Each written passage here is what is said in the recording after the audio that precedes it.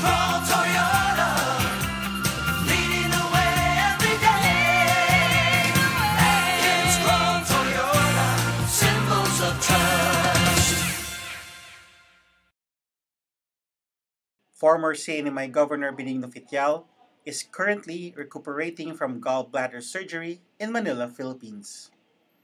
Multiple sources confirmed with Saipan Tribune that Fitial had surgery and is currently confined at St. Luke's Medical Center, Global City, in the Philippine capital.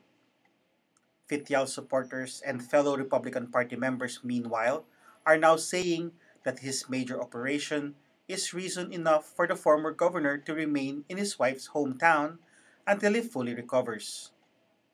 A person who talked to the former governor in Manila said Fitial lost weight and is on a wheelchair.